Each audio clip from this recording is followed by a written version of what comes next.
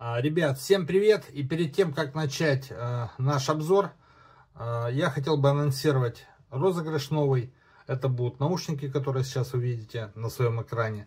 Для того, чтобы участвовать в этом розыгрыше, нужно, как обычно, в комментарии написать слово «Участвую» под этим видео. И в следующем видео я подведу его итоги. Итак, ребят, начнем съемки. Чувствую, с двух частей будет. Первая ступенька Klein ударная, хотел ее сравнить с Hilti, но тут тупанул. Вот Hilti свою кинул нечаянно по запарке, второй Irwin кобальтовый. Поэтому сначала снимем то, что есть, и потом отдельно я уже разом и смонтирую с Hilti. Hilti будет 12 мм, такого же плана, с посадкой 1/4. Поэтому пока его здесь нет на столе, но вы к тому времени, когда будете это видео смотреть, оно уже там будет в таблице и все прочее. Итак, ударная Klein. Хочу поэтому сравнить что-нибудь подешевле, чем Hilti. Hilti уходит с рынка и очень тяжело теперь с расходкой хорошей. Здесь у нас показано в миллиметрах ступеньки, какие шаги. Максимальный 12,7 и 12 шаг 11,9, фактически 12 миллиметров. Вот мы будем гонять.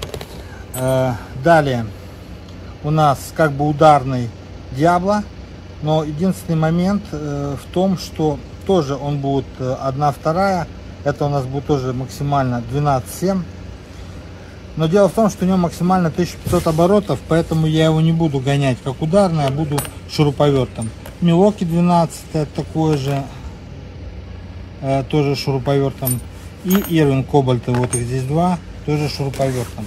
Вот они все мелкие. Раз, два, три, 4. И Hilti будет 5. 5 видов. Но это я хочу катнуть тоже. Там у меня в дороге тоже едет ступеньки интересные. Кобальтовые. А это у нас Гринли. Тоже мы катнем, посмотрим. Итак, винтовер 3453 новый. Второй режим. 4 мм стали. Поехали!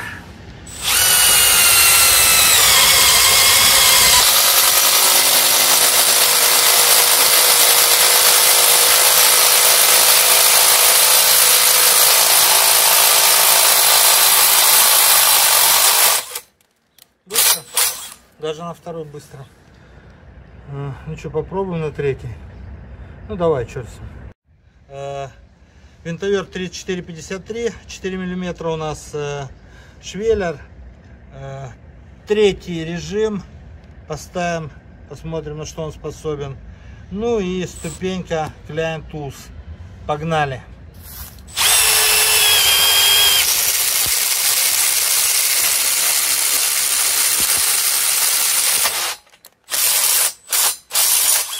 Как масло вообще. Думаю, не хуже Hilti будет, но только дешевле. Но это потом на таблице посмотрим. Итак, ребят, Diablo у нас шурик мощный. Ну, не последняя модель уже, 2804, старенькая, но меня устраивает. С электронной муфтой, тем более в режиме сверления пофиг. Аккумулятор полностью заряжен, 5 ампер-часов у нас. Ступенька 12,7, точно так же, как и Klein.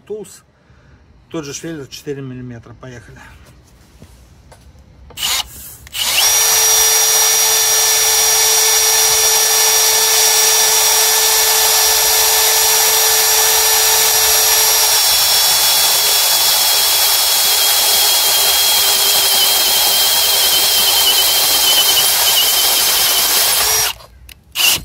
Отлично. Итак, ребят, наш кобальтовый Irwin хорош для работы с нержавейкой и цветными металлами. Посадка 1/4, тем не менее удобно иногда в шуруповертах, в которых нет патрона с 3 губками. Тот же швеллер, тот же аккум 5 ампер-часов. Погнали.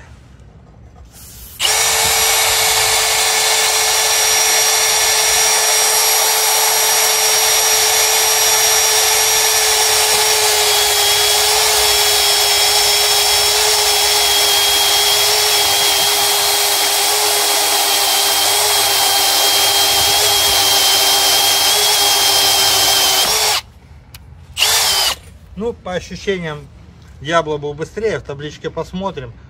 Ну, он все-таки рассчитан для нержавейки и цветных.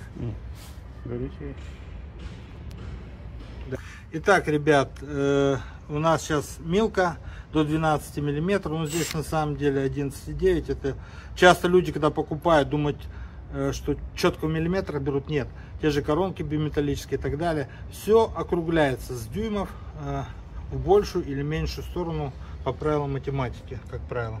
Поэтому не обольщайтесь многие, когда покупаете, думаете, у вас ровно там 68 или ровно 60.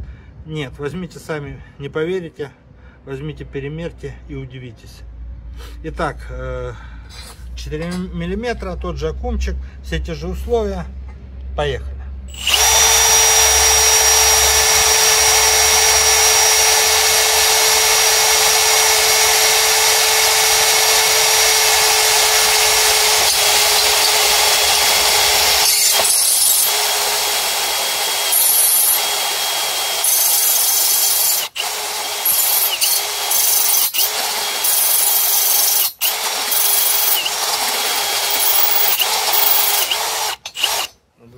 Да.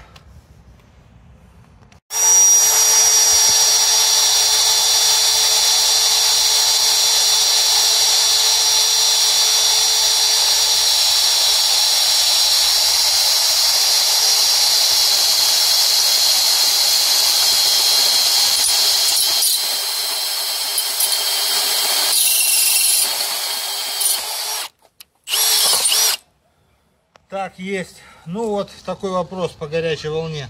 Чем лучше всего было, Сань, сверлить? Я со стороны могу сказать? Первым. Ну, первым понятно. Я имею в виду, если винтовертом, да. А если шуруповертом, я имею в виду. Ну, Диабло первым. Да. Диабло, Мне тоже показалось, Диабло было быстрее. Оно и на удар рассчитано. Вот стружка была. Да, и стружка, согласен. В общем, у этого вот такая была стружка. Ага. А у этот рвет кусками какими-то маленькими.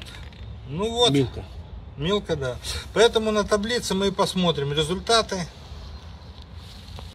Итак, ребят, начинаем наш тест. Это совершенно другой день. И вообще прошел месяц точно. Я забыл тогда Hilti. Вот специально сейчас доснимаем это видео. Итак, такой вот Hilti на 1/4 сделано в Швейцарии. Крутое, топовое, очень дорогущее. Вот, мне оно нравится, все кроме цены. Итак, оно до 12 миллиметров. Тот же у нас уголок, абсолютно тот же, 4,5 миллиметра толщиной. Тот же винтоверт, 34,53, шестерка, полностью заряженный. Сначала мы на второй и потом на третий, потому что мне интересно сравнить с Klein Tools. Там я тоже на двойке поработал и на тройке. Сейчас посмотрим, что получится с этого. Давай сюда. Да? Угу. Ну что? Раз, два, три.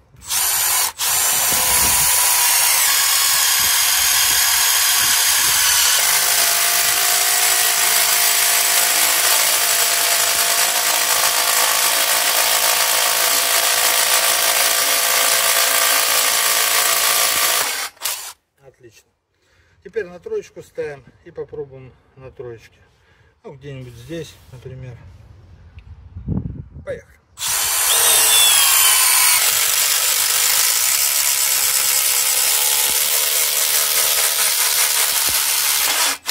Ну, мне самому интересно, как получится. Я помню, что на третьей скорости у Klein где-то было 7-8 секунд.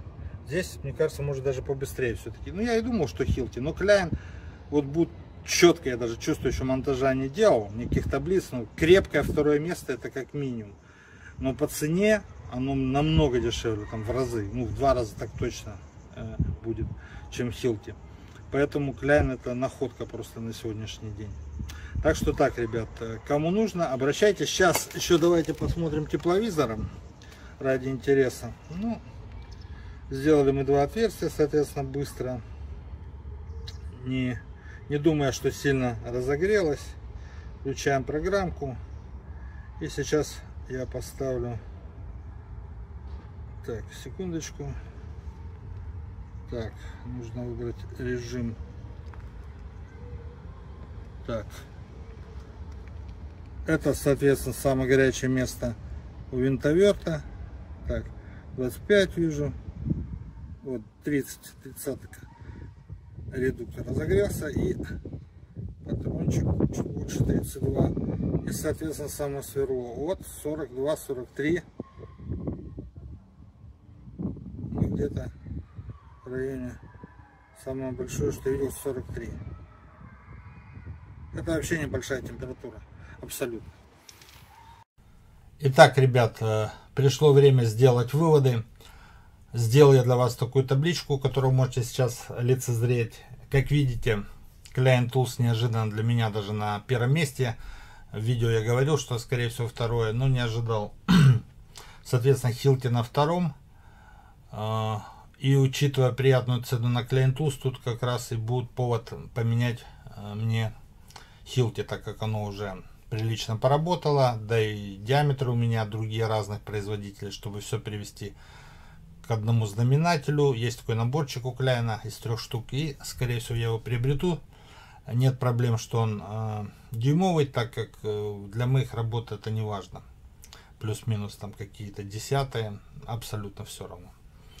Итак, ребят, на третьем месте Klein Tools, соответственно, на второй скорости. Он тоже был шустрее, чем Hilti на второй скорости. Опять же, заслуженно. И имеем такой результат, что, как вы видите, все винтоверты быстрее отработали, чем даже 18-вольтовая дрель. И это заслуженно. Особенно на третьей скорости в 3 раза быстрее, чем дрель. И, соответственно, легче. И быстрее. Минус какой? Более шумно винтоверт. И отдача в руку, в суставы тоже присутствует. Это я тоже не люблю, если честно. Соответственно, далее вы увидите, что Milwaukee на последнем 7-м месте.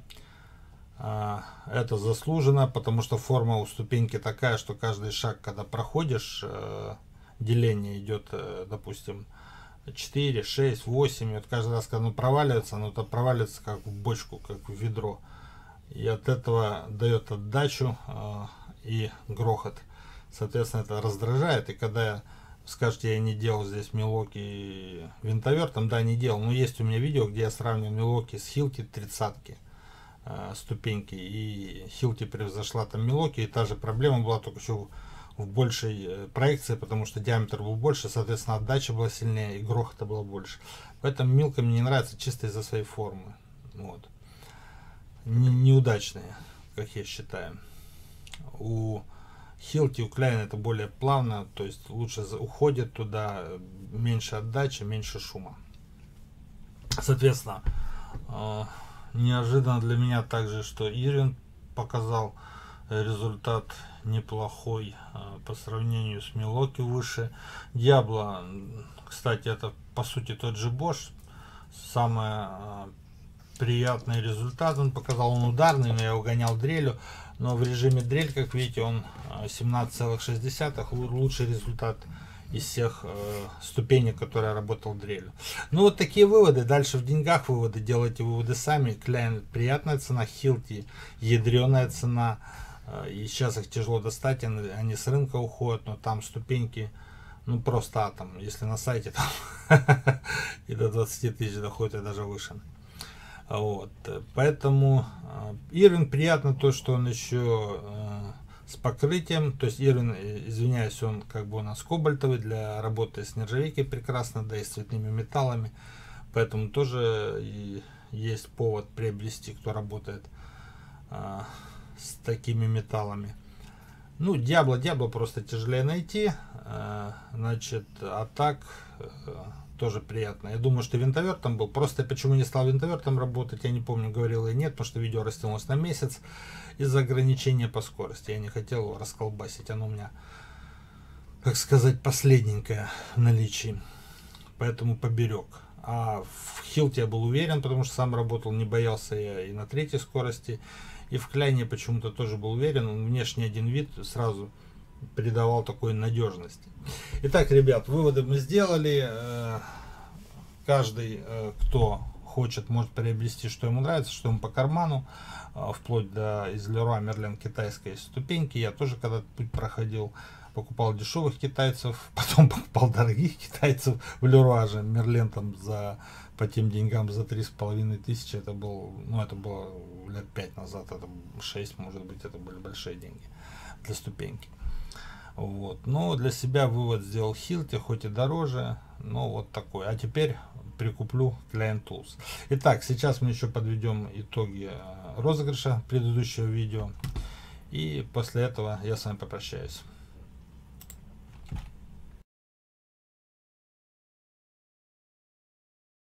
Итак, ребят, подошло время розыгрыша.